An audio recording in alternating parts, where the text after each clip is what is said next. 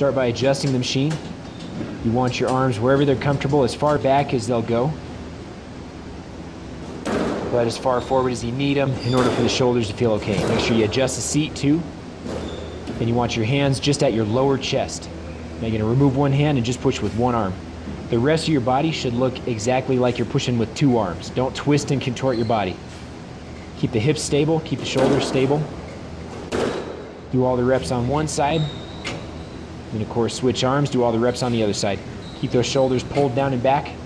That way you're going to use the chest more. Keep the shoulder in the socket.